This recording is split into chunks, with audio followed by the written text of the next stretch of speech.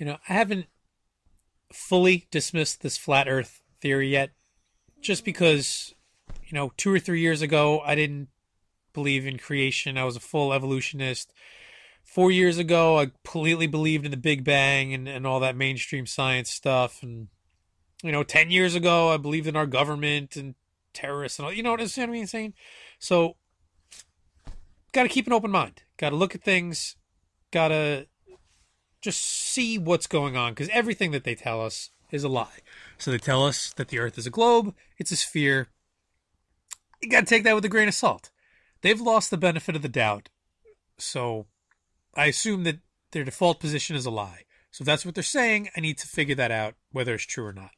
Now, I think it is. Logic would tell me that it is, but I don't know. So let's conduct an experiment, okay? Let's do some actual science that actual scientists should do, right? But they don't. They just make up models and whatever. That's not for now. So we're going to follow some storms around the Southern Ocean, right? Now, if it's flat and elongated, as in the UN logo, so if this is what the Earth is supposed to look like in a flat Earth scenario, right, which is what I have gathered that it's supposed to be, right, then any storm or low pressure system or weather system would have to move around the outer ring at a much faster rate than the inner ring, which would be the Arctic Circle, right? So the Antarctic Circle is the outer ring, the Arctic Circle is the inner ring.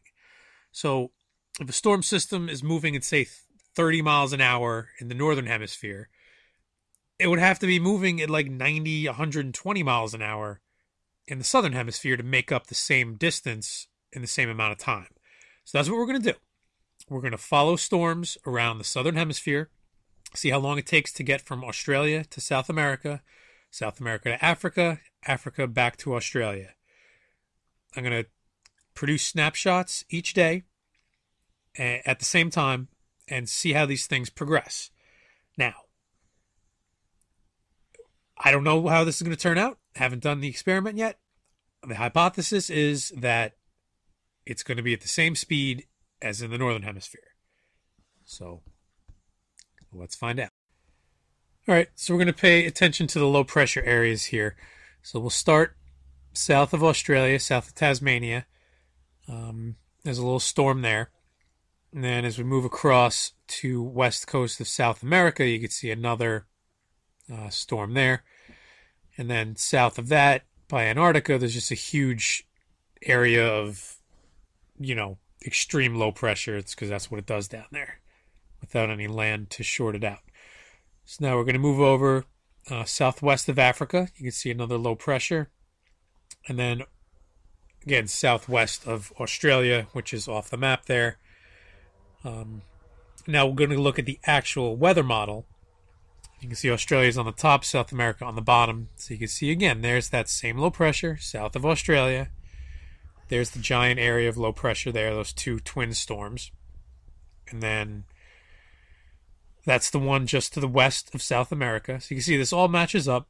It's all the same time, just different screens.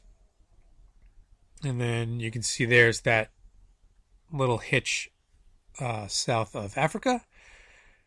And then again, there, the one that was to the west, southwest of Australia, which was off the map. See, these all match up. So I took those screen captures for 0 hours Sunday, July 26th, UTC. So we can see there, that's where they are.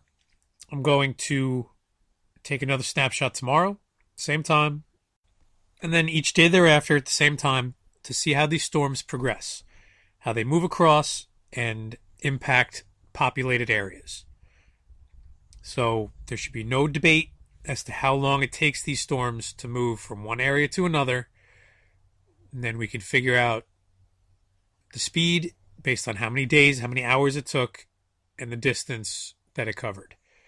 So if the Earth really is flat and elongated at the southern extent, as by the UN logo, then these things would have to be racing across the ocean to make up the same distance as a storm circling the Arctic. So the experiment begins. This is the first video, and then I'm going to, a week from now, produce the results. Thank you.